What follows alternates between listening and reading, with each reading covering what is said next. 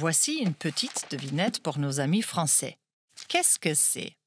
La silhouette d'un bonhomme de neige qui fait le guet derrière un mur? L'enseigne d'un glacier en forme de cornet? Ou un simple cœur mal dessiné? Tout faux. Écoutez plutôt, ça produit un son. Sss. Alors, un serpent à sonnette? Une cocotte minute qui siffle? Eh bien non, il s'agit d'une spécificité allemande.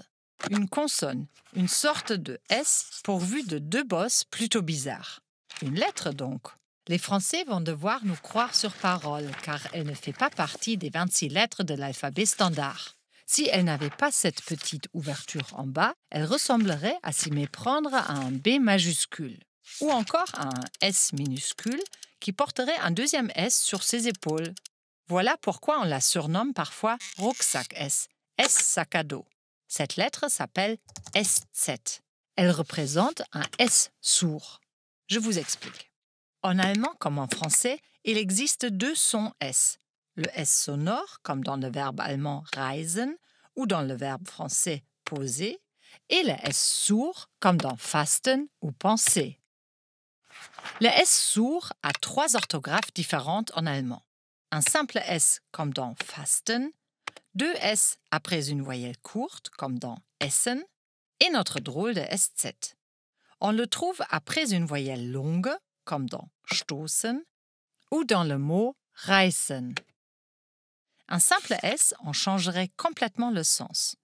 Reisen, voyager, reißen, déchirer.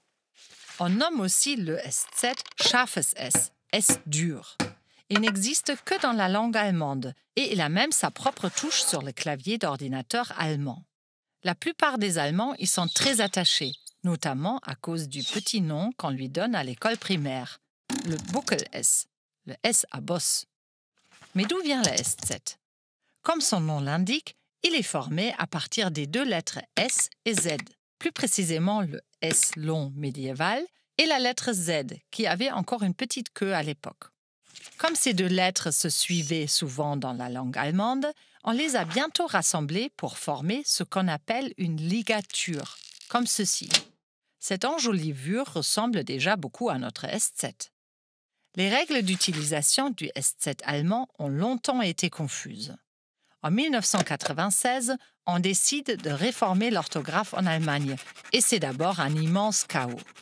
Certaines mauvaises langues ont voulu tout bonnement supprimer notre lettre extravagante et la remplacer par deux S, comme c'est le cas depuis longtemps au Liechtenstein et en Suisse. Cela dit, la réforme a bien clarifié les choses et on sait désormais quand écrire Eszett, deux S ou un seul. D'ailleurs, le Eszett est utile pour la prononciation.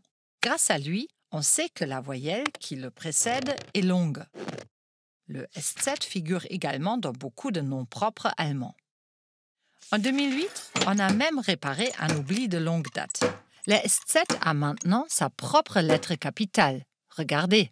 On peut donc enfin utiliser le Eszett dans les titres ou sur les formulaires administratifs.